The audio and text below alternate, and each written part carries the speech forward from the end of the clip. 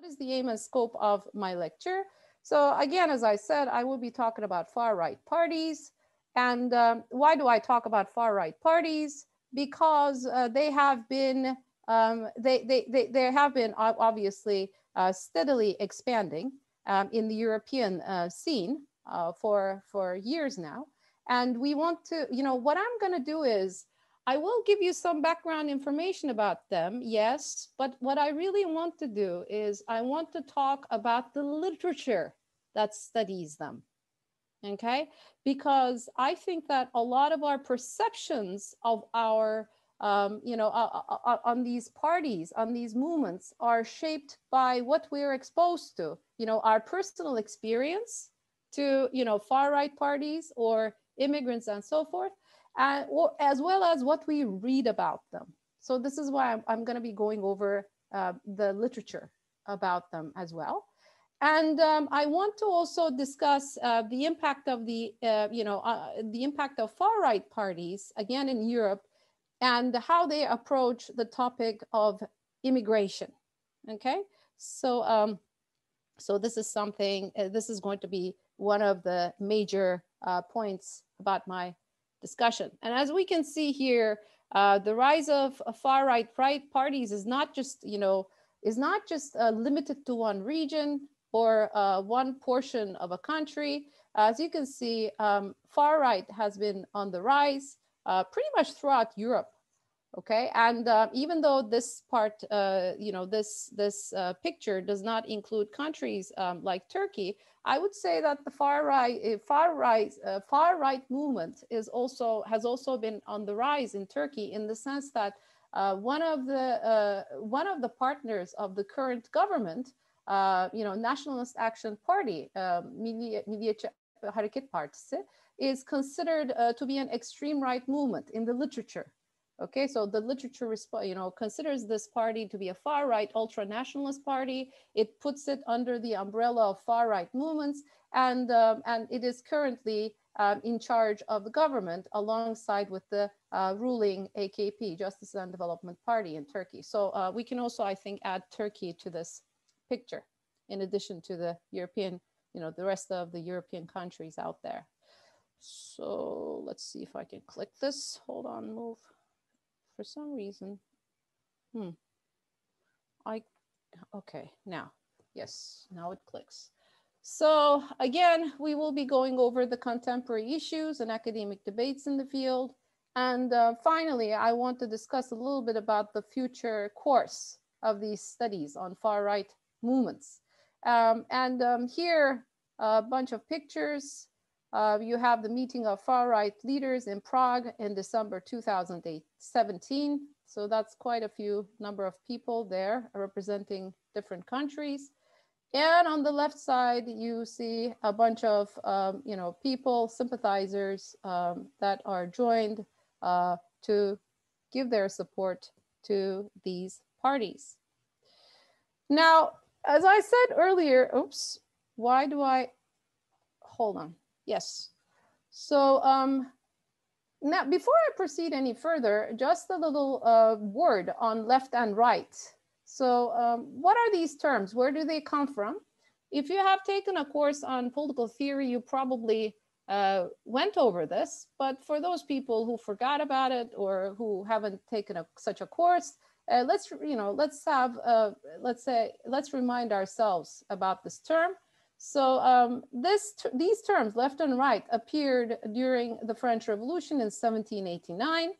So at the time, the supporters of the monarchy sat to the right of the president of the assembly, the National Assembly that gathered, during the revolution, and the ones that were revolutionary, who didn't want to have anything to do with, let's say, monarchy, sat on the right and on the left of the president of the National Assembly. Even at the time, by the way, this was considered as a divisive move. So there were critiques of the sitting plan saying this was creating polarization among these people, that they should be able to discuss their views, not based on, not by getting divided into camps, but by, as individuals, discussing whatever they had to discuss with themselves. So this gives you an idea of the, if you will, the problematic nature of these terms in the first place. So what about far-right movements and the immigration waves? Yesterday, Müge talked about this in some detail, and Paulo in his lecture also discussed, the immigration waves and so forth. So I'm not going to go over this, in a lot of details. So I'm not going to give you, a lot of numbers and stuff there. But basically, we're going to be, all I'm going to say here is that especially the war in Syria, which began back in 2011, acted as a catalyst for the so-called refugee crisis that came to influence, European countries as well as its neighbors. And one of the consequences of this crisis was that the far-right parties took this as an opportunity to adopt increasingly negative tone against all kinds of immigration and immigrants. Okay, so it wasn't just a humanitarian crisis, but it also had deep political consequences, if you will. So here, I would like to make a very technical distinction, but I think this is important. Okay, so I want to clarify myself. In this, in my presentation, I use the terms refugees, immigrants interchangeably. Actually, this is not technically correct. I would like you to be very careful about this, because international organizations like UNHCR refuse this. They say that these are, these words have different meanings, they have different definitions, they have different applications, and you cannot mix and match them. Okay, so they're not the same thing. When you're referring to an immigrant versus, an asylum seeker, for instance, you're not necessarily talking about the same thing. And then, why do I then use them interchangeably in my discussion? Is this because I'm neglecting this distinction or I'm disdainful of this distinction? No, it's just that I'm doing this for purely practical reasons. I am assuming that most of you folks do not have a background in law. I certainly don't. And you have to understand that the political science literature that I'm versed in, the one that I'm mostly using, they are also using these terms interchangeably without making any distinctions. This has also something to do with the fact that most lay people, just people on the street, wouldn't know the difference between the two. And so when they're responding to those people, known as refugees or immigrants, they're pretty much putting them all into the same basket. Okay, and politicians tend to do this as well, for one reason or another. As a result, they're used interchangeably. Many times, the terms refugee and immigrants used interchangeably in political science literature, as well as by politicians, as well as by lay people. I'm not saying that this is, the correct approach, or I'm not saying that the distinctions aren't important, but because I'm talking about the responses of regular people, just people who are not necessarily experts in this field, just average Joe, if you will, this is why I also use the terms interchangeably. And finally, let's not forget that in some countries, such as my country, Turkey, the legal status of these people who leave their homes for one or another reason to come to our country, their legal status is not clear. It's in a limbo for a bunch of reasons that I'm not going to get into. So this is another reason why I'm using them interchangeably in this presentation. So, this is actually problematic, because I already told you that I'm going to use these terms interchangeably. Far-right parties, I already use the terms extreme right, far right. Sometimes I will refer to them as populist. What's going on? I'm using too many terms. I mean, are they also interchangeable? Are they, how do we even define them? How do we define a far-right party, extreme right party, or so forth? What are they? How are we going to do this? So, one thing that we can say regarding the literature, based on the literature review of an influential author in our field of, in this, immigration studies and far right parties, Cass Mudd, says that the right-wing extremism is a form of ideology, and as such, it is, let's say, a spectrum, and therefore it causes a lot of ideological debate. Okay, and he actually, in that same study, came up with 26 definitions for right-wing extremist politics. Like 26 definitions, that's quite a lot when you think about it. And then he also figured out that there were 58 distinct characteristics brought up to let's say, characterize right-wing extremist politics. That's also quite a lot. But then he also figured out that there are 5 characteristics, he said, that come and stand out at least half of the literature. What are those? He said those are nationalism, racism, xenophobia, anti-democracy, and strong state. So those are 5, let's say, keywords that many of these studies used to describe these parties or right-wing extremist movement in the West. I am clicking, and again, it's not, for some reason. Yes, it's working. So in addition to this, he also talks about nativism, authoritarianism, which is related to the strong state argument, okay, that he just gave in the previous slide, and populism, as also he said. So what is exactly nativism? What do I mean by nativism? Nativism, in a nutshell, is this idea that the native inhabitants in a place, wherever they are, their interests, whatever they have, they proceed, they are prioritized at the expense of those people who are considered as outsiders. And by outsiders, they mostly mean immigrants. Okay, and this is why a lot of these movements also will have the xenophobia characteristic in them. So here is, I tried to keep this lecture also a little bit lighthearted. So there's this lady standing there, Englishman, where are you? So in response to this lady, I would say we will be answering her question, well, in a way, in a couple of slides later. So hang on with me. There was this research done by Pew Research Center, and this was undertaken on right-wing populist parties in Europe in 2019. And they asked on three issues. They went for the public opinion, and it gave kind of interesting results that I wanted to share with you briefly. So the first one is people with a favorable view of right-wing populist parties in Europe tend to be less happy with the EU. So one of the characteristics of right-wing populist parties is that they really dislike EU, okay? As you can see, this doesn't matter whether they're located in Germany, which is at the top, or Greece at the bottom with Syriza, the representative. As you can see, many, almost all of them have this, they're not necessarily happy with the presence of EU when asked.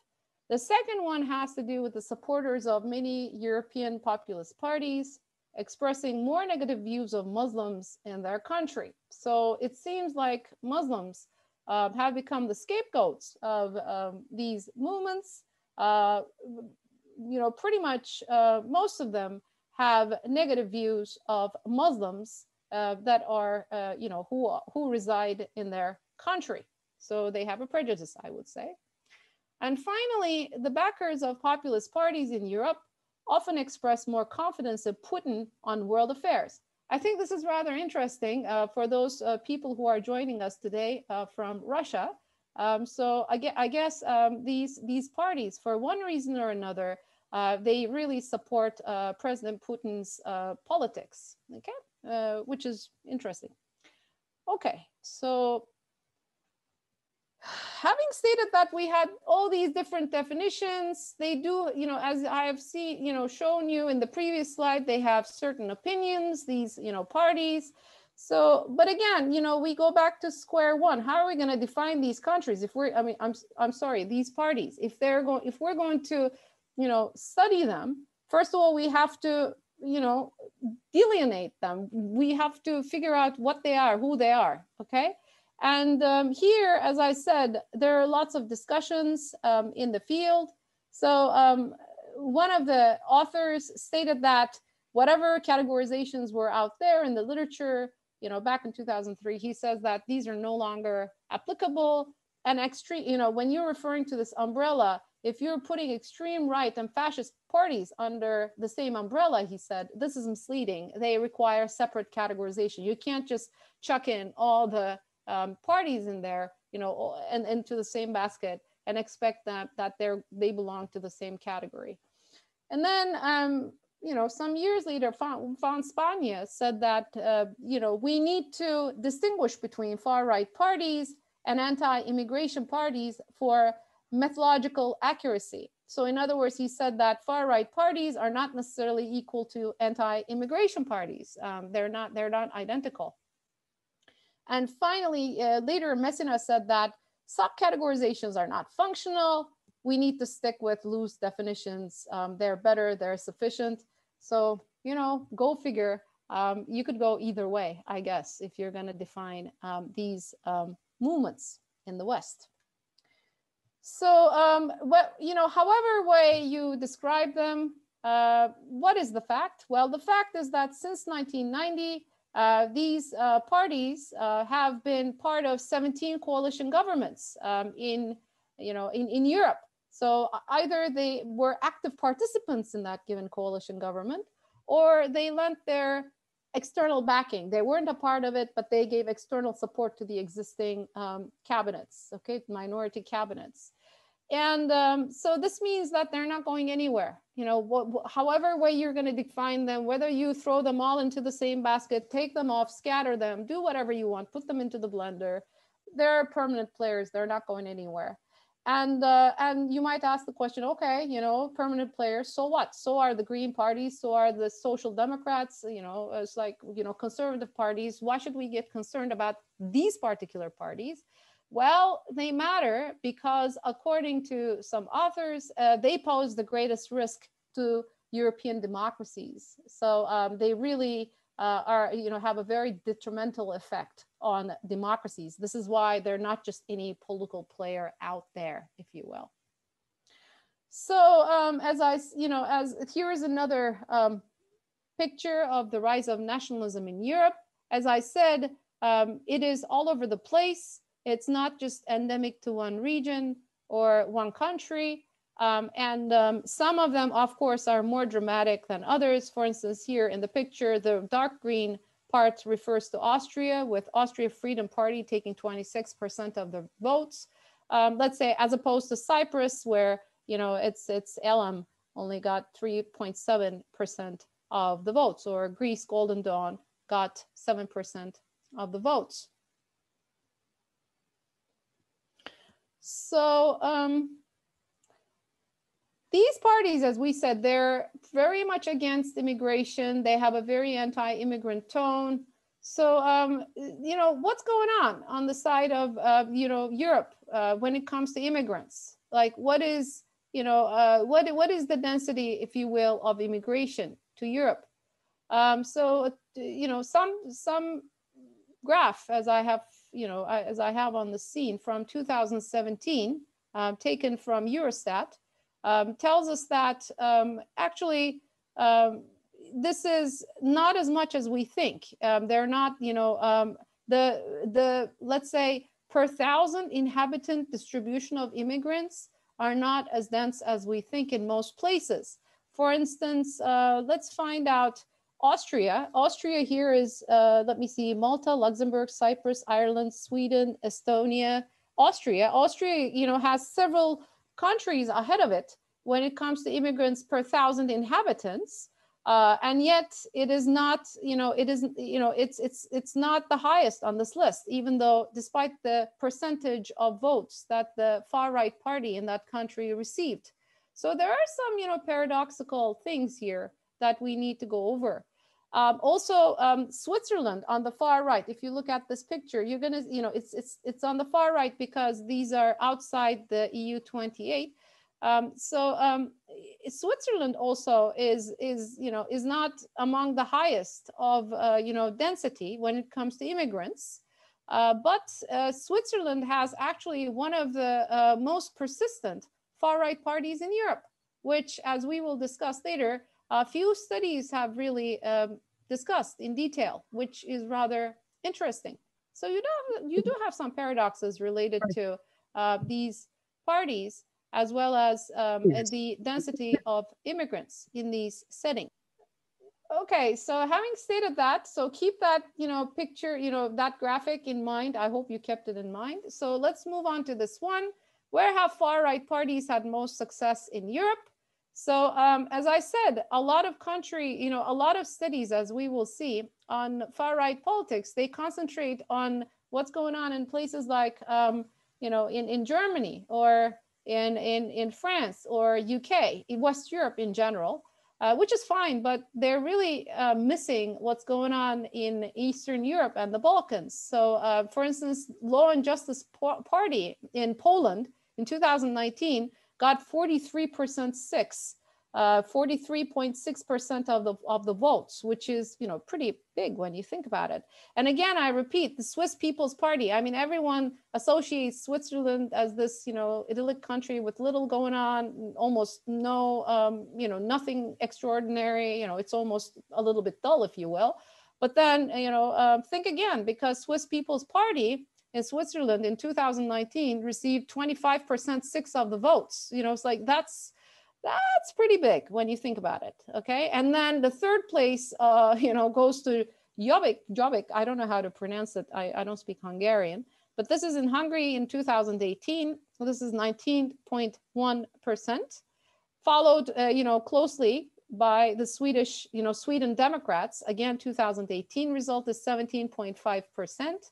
And led by Lega Nord in Italy in 2018. So Italy on this list is 1, 2, 3, 4, 5th.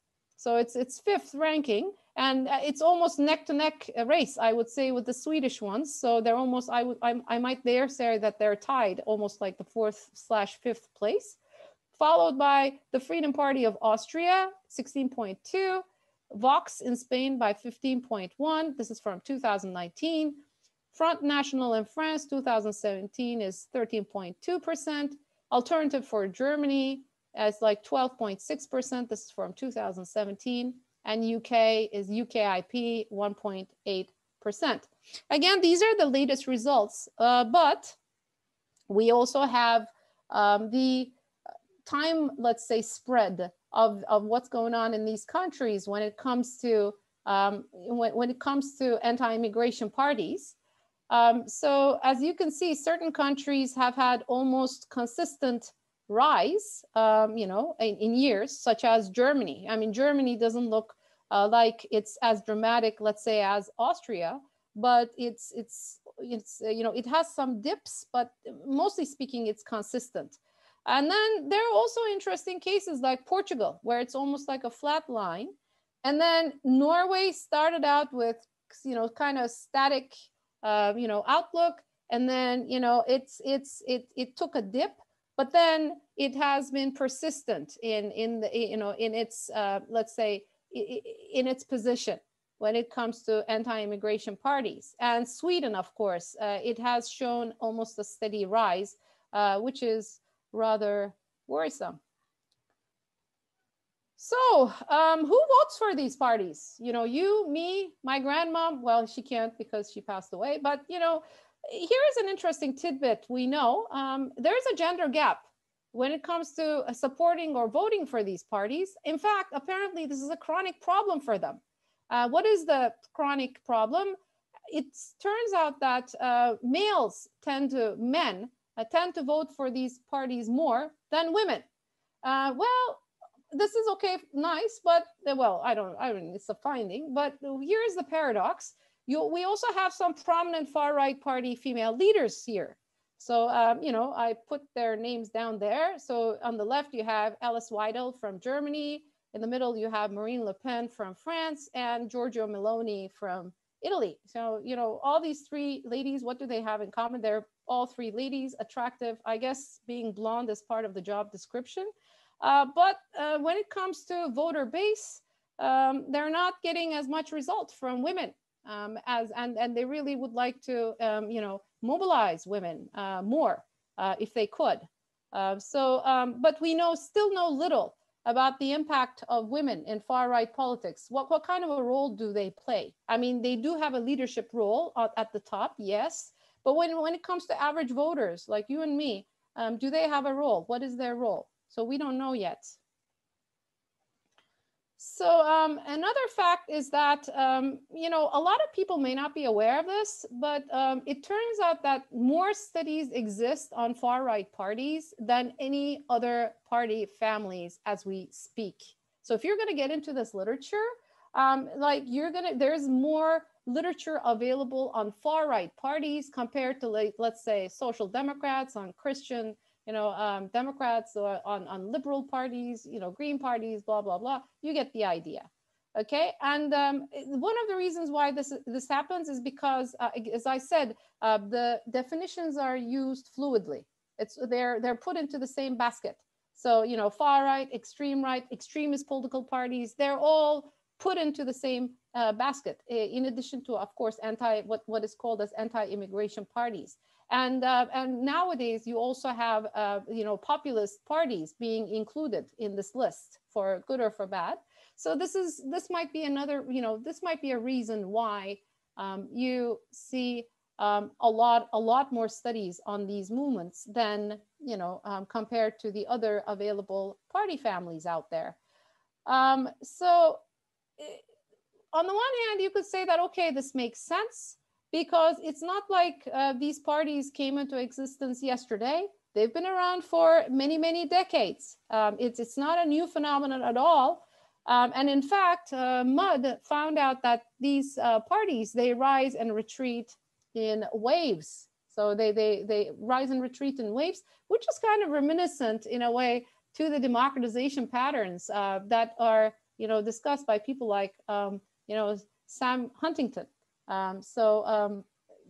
Just, you know, for those people who took my courses, we discussed this. So just like, you know, democratization waves in the world, as well as, you know, counter democratization, if you will, reverse democratization waves, you know, discussed by people like Samuel Huntington. Apparently, extremist parties in Europe, they also come and go in waves. So talking about this literature again, as I said at the beginning of my lecture, I want to talk about, you know, a little bit about this literature, because, as I said, our perceptions are pretty much shaped by what we see around us, as well as what we read. And this is the literature. This is what we read. So let's find out what they have to say, or what they look like. So here, as you can see, you know, Mudd took the studies between 1970 and 2010. And this top blue squiggly line refers to extreme radical right-wing populist far-right parties, all in the same basket. The red line here, again, if you can see it, it refers to the Christian democratic parties. As you can see, they're really small compared. They're dwarfed, I would say. All these other studies, they're dwarfed by extreme radical right-wing party studies.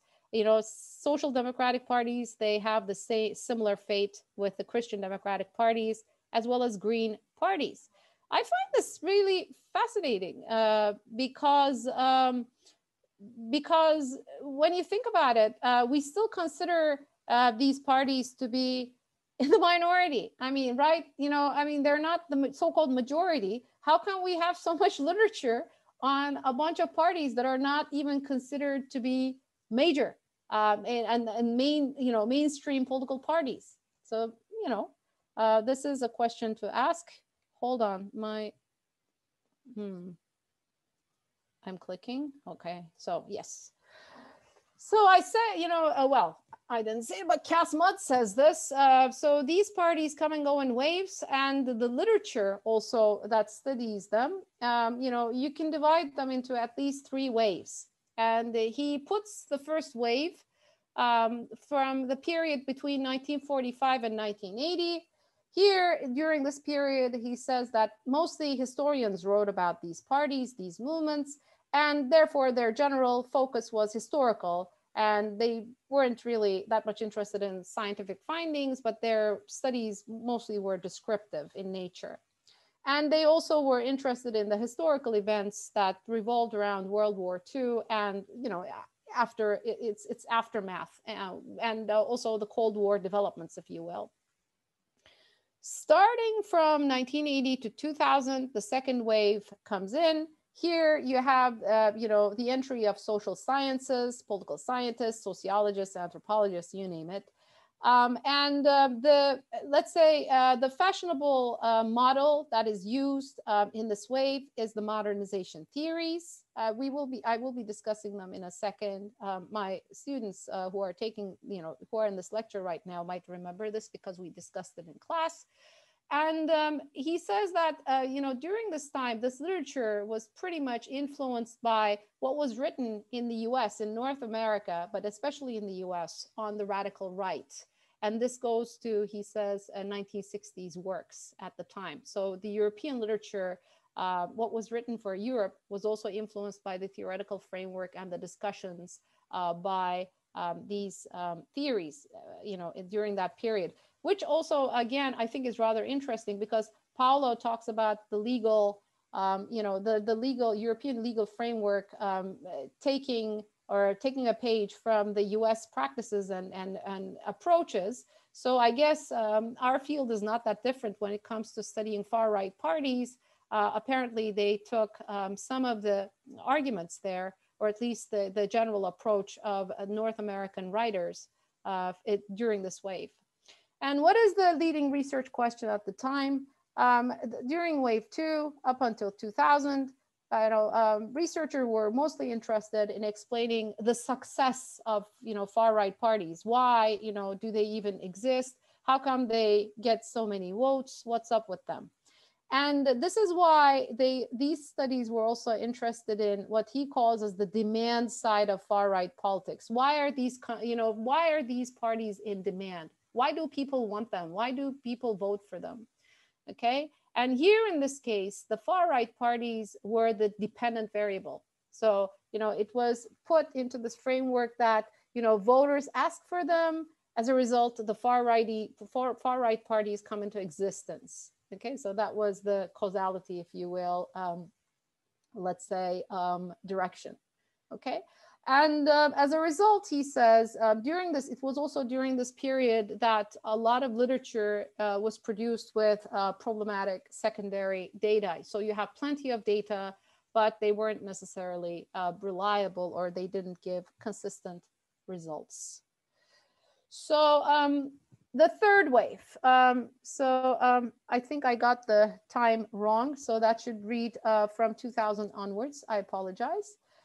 So the focus here shifts the supply side of far-right politics. So at the beginning, in the previous slide, during the second, wave, the far-right political parties were the result of a demand that came from the public.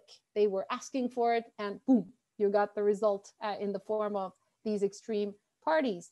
But then here, the whole viewpoint is flipped. Now they're looking at the supply side, and they're trying to explain the electoral outcomes, in the form of, again, successes. And what happens as a result? Do they come into power? Do they try to change policies? What exactly do they do, these parties? And as a result, you could say that methodologically speaking, far-right parties during wave 3, they're treated as both dependent and independent variables, okay? And it is also important that this became a topic that was no longer, studied by a bunch of eccentric scholars huddled together, just, 2 or 3 people with, nobody else hearing about them. It's just a niche study. No, this became a very mainstream study. As I said, there are tons of literature produced on this. In fact, it far surpassed the other so-called normal, mainstream political parties out there. So as I said earlier, in the existing body of literature on far-right parties so far, if we're talking about Europe, the focus remains on West European states, what goes on in West European states. Mostly this could be Germany, France, UK, so forth. We have less information. There's an information gap on, places like Sweden, Denmark, Switzerland, okay? Which is actually ironic because apparently, as I've shown you the electoral results of these parties in those countries, they're actually doing better in those countries where they're studied less. So I think that's a paradox. And I think it has a lot to do with our perceptions of these parties, as well as the historical baggage. I mean, for instance, everyone's going to pay attention to Germany because of the historical baggage that Germany carries for obvious reasons. So this is why even if, let's say the rise of far-right parties in Germany is less dramatic, let's say in Switzerland, people are going to pay more attention to Germany. And still, we have emerging studies on Central and Eastern Europe. So these are focusing on certain, movements, parties there. So we have the Jobbik, again, I'm massacring the name of the party, the Movement for a Better Hungary, the Slovak National Party, Ataka Party, which literally means, I guess, attack in Bulgaria, and the League of Polish Families Party in Poland. So it's like this is the Jobbik gathering. Please note the armbands. It's actually pretty repulsive, I would say. And here I don't speak Bulgarian, but I think there's I can read here something to do with Siganska Država or something like that. It's like Niska. So it's like something like we don't want gypsies or something like that, I guess. So it's as we said, it's quite xenophobic and racist, as we can see here.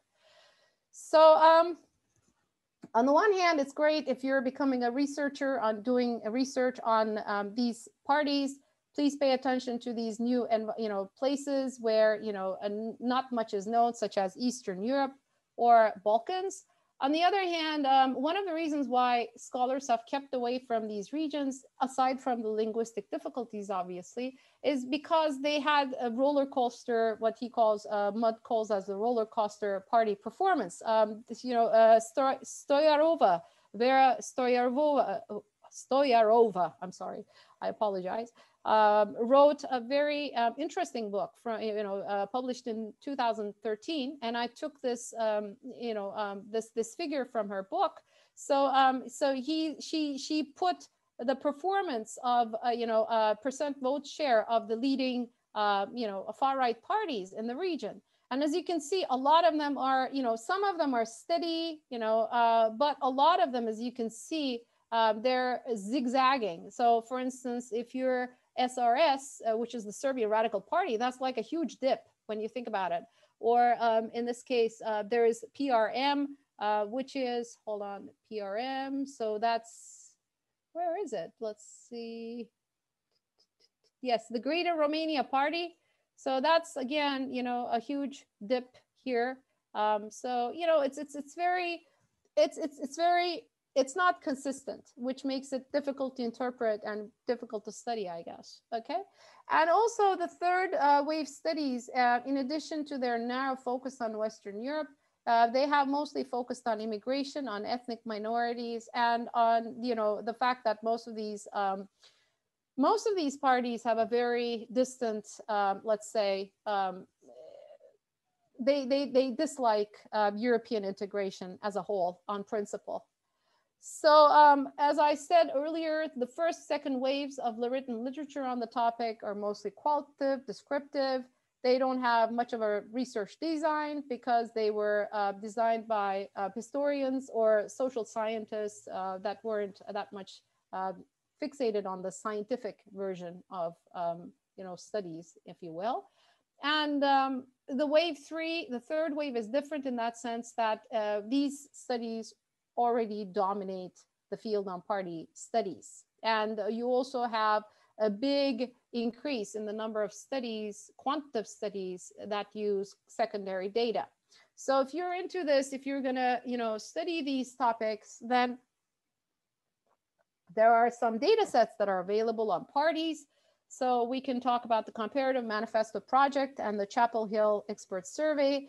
And in, forthcoming in 2021, there is the University of Oslo initiative, the CREX Center for Research on Extremism. They say that they're going to start publishing their results in 2021. So if you're keen on, keeping up with the studies, I suggest that you, check into them. Meanwhile, qualitative methods are very much, they're very much valued in this field because they give you some very in-depth results. And normally their results are more robust simply because the researchers spend a lot more time, talking to people, just getting really immersed into the surroundings of what goes on and so forth. But because they're time consuming and because it's sometimes difficult to penetrate into these groups, qualitative methods are not as much used nowadays in these studies as quantitative studies. So I promised you a couple of slides ago that modernization theories still prevail in the field. So they became prevalent during the second wave. They didn't go to a lot, they didn't go too far in the third wave either. What exactly is modernization theories? So in a nutshell, basically, the modernization theories were developed after the Second World War. They argue that if you have, the more countries industrialize, urbanize, the more they gather wealth and the more they educate their population, the more they're going to have socioeconomic development, which will lead to open class system and large middle classes. And large middle classes are valuable because, according to this theory, it's going to lead to democratic transition and stability. Okay.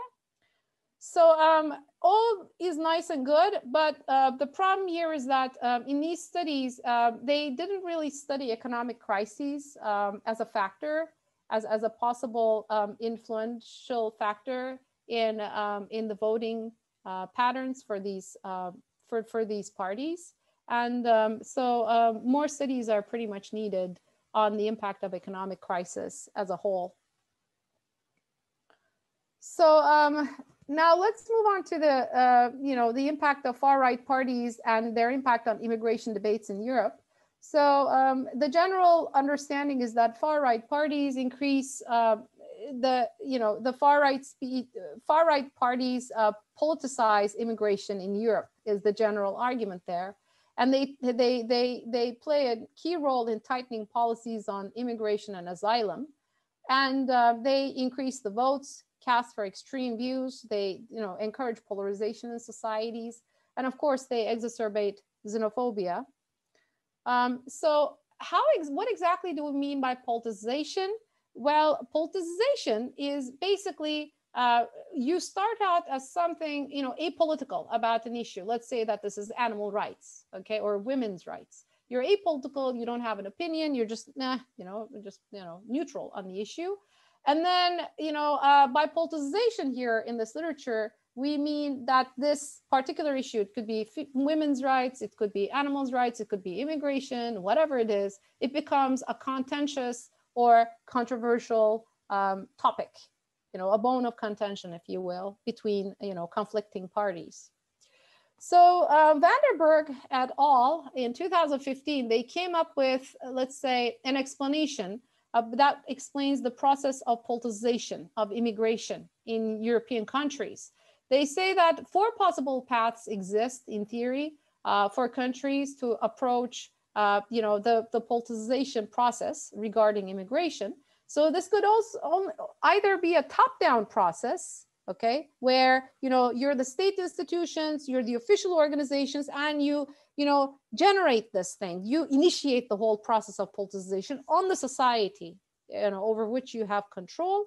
Or it could be a bottom-up process based, informed by the grassroots. Okay, so the grassroots movements, the civil society makes demands to the policymakers, and as a result, policymakers respond to this and by politicizing the issue. Of course, in this case, you also have to consider the structure of agents. So, here there are a bunch of actors that are available, such as political parties, it could be social elites, civil society members, you name it. And here they summarize, if you will, this whole structure in these two, in this figure and table. On the one hand, you could have, this is, let's say, on the topic of immigration, you could have on the left side agreement, all parties, all parts, all actors can agree on it, or all, there's total disagreement on it. And the salience of the issue is that, the issue is really regarded as important, pressing, otherwise vital, or, not salient, meaning it's just not one of the more pressing concerns. It's there, but it doesn't need to be prioritized. And based on which part of, which side you're on, then, a country could find itself falling into one of the four quadrants, concerning the politicization of immigration. Okay, so again, here structure and agency also plays an important role. Again, if this is initiated from the top to down, then the structure that's going to come up is going to be a political opportunity structure, and authorities such as established parties or the ones in charge, they're going to initiate this process. If this is a process that is initiated from the bottoms up, such as we said, grassroots movements and so forth, they're going to be, the structure is going to be shaped by societal developments, and there could be actions of specific groups. So this could be, come up in the form of new parties getting established, or it could be in the expressions of civil society actors, numerous, whichever one they are. So what about the impact of recent immigration waves? I've talked about at the beginning of my presentation about the impact of the Syrian war, for instance, on the European voting behavior. So there is this study from Dinas et al. From 2019. They found that there is a positive link between exposure to immigrants in a state and a tendency to vote for far-right parties. So this was a finding that they found. But there is this earlier study by Alonso and Fonseca who found out that these parties may not be that influential when it comes to the voting behavior of people for center-right parties. So in other words, it's arguing that center-right party voters may not be that much affected by the far-right parties' discussions, if you will, of the issue. But then, there are two studies by Steinmeier conducted for, within the framework of Austria. And this was a pretty intensive study. He did two studies. And the first one from 2017, he found out that, first of all, immigrant voter exposure. So in other words, if voters are exposed to immigrants, and depending on how long they're exposed to them, this is going to have an impact on their voting behavior. We know this for a fact. So this is not a null hypothesis. There is definitely, a relationship between the two. And from 2016, he says that the exposure to refugees in Austria has an impact on the, I'm quoting from him, support for far-right nationalist anti-immigration parties. And he says that exposure to refugees in that setting decreased the support for the extremist party of Austria, the Freedom Party of Austria, by 4.42%. Now, how about unemployment rates, okay, and voting for these parties? Do they have an impact, okay? So here we could say that in Europe, those increases in unemployment rates would be closely correlated with increases in both support for populist or anti-establishment parties and with declining trust in political institutions. So this is a finding from Brookings Institute, okay? And this is, I took their graph, which they summarized their findings from 2000s to 2017, okay? And the blue dots refer to the south, the red ones represent the center, and the green ones, refer to north. And those, the tan colored ones refer to the ones in transition. Again, when we talk about, voting for these far-right parties and immigrants and economy, is there a link? There is another study by Halle, Wagner, and Zweimüller from 2015. They basically give three factors here. The three factors are geographic proximity, type of immigration, and total number of immigrants. So it's not just any exposure, and it's not just any type of immigration that's going to affect the voting behavior of the people. So in other words, people are not indifferent to different forms of immigration. In fact, they argue that their findings state that the proximity of low and medium skilled immigrants caused Austrian voters to turn to the far right. The contrary, contrary to this, high skilled immigration did not have a significant or effect on, or it had a negative effect on the far right party votes. So in other words, these people, let's say they don't have, let's say that if you're not a high skilled worker, in Austria, then if you have low skills or medium skills, then you're likelier to vote in response to the immigrants issue. You're likelier to vote for the far right party than, if you're a high skilled, let's say, academic, it's like scholars and doctors, and, you get the idea. So those kind of people, if you're high skilled worker, then you don't have, this is not going to influence the far right party votes.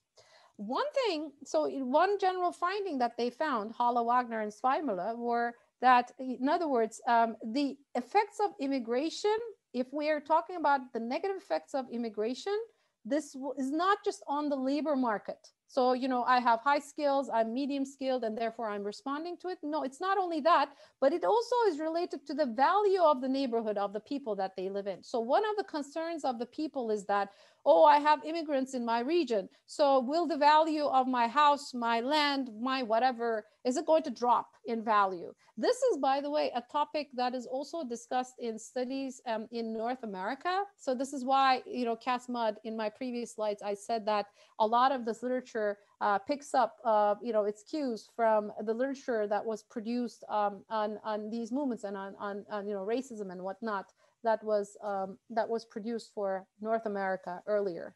Okay, and I'm quoting from these people before I move on. In communities with larger immigration influx, Austrian children commute longer distances to school, and fewer daycare resources are provided. We do not find evidence that Austrians move out of communities with increasing immigrant presence. So again, the labor market is influential. The value of the neighborhood is influential. One of the reasons why people are worried about the value of their neighborhood is because it could be possible that they don't want to send their kids to the same school as the immigrants for whatever reason. Another study from 2014 said that there are comparative studies on British, French, and Italian governments during 2000s. And they found out that far-right parties have a measurable impact on the policy formation on immigration. So this is not just empty words. This is not just fluff. Actually, these people have an impact on measurable impact on policy making on immigration. And Minkenberg, however, he puts a nuance to this.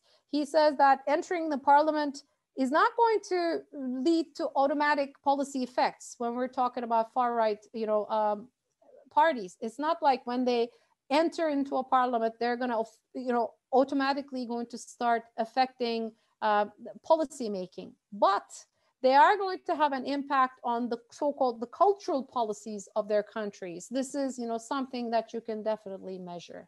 So now I like this picture because it pretty much, this cartoon pretty much summarizes all the, I would say, the prejudices that people have concerning mainstream parties. A lot of people associate mainstream parties as innocent ones. Here populist parties trying to steal votes, while the mainstream parties are, are dealing with all the real problems and whatnot. Is this true? Is this really the whole, the thing? Let's see.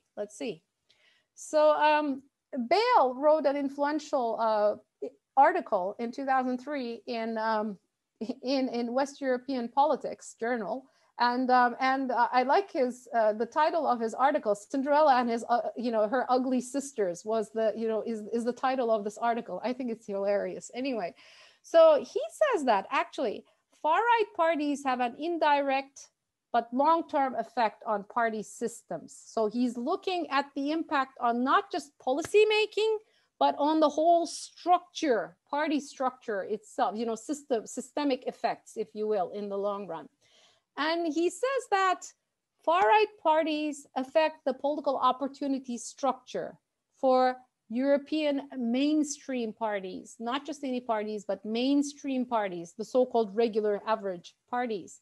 So, and he says, this is, I think, the gist of the argument there, center-right parties, he found, utilized the new structures here, the political opportunity structures, and these parties to gain majority. So in other words, what the center-right parties in most settings did, according to the findings of Bale, was that they would selectively use the themes that are brought up by the far-right parties, just like what left-wing parties did for green parties back in the earlier days. Okay. And in a way, by selective utilization of these far-right themes, because this was done by the center-right parties, they actually they helped to legitimize the issues that were brought up by these far-right parties. And therefore, they gave them an importance, a salience, which might have been otherwise lacking, okay? And this also, and they did, why did they do this? Are they mean? No, because they just wanted to increase their importance. They wanted to remain relevant. And they also, these mainstream parties, the center-right parties, they wanted to, to maintain or increase their seats. And once in power, this is the interesting thing, center-right parties adopted, an uncompromising stance on immigration. So a lot of people think that it is the far-right parties that propagate these things, but actually center-right parties, after, selectively picking on these, themes, they also became pretty uncompromising on immigration issues.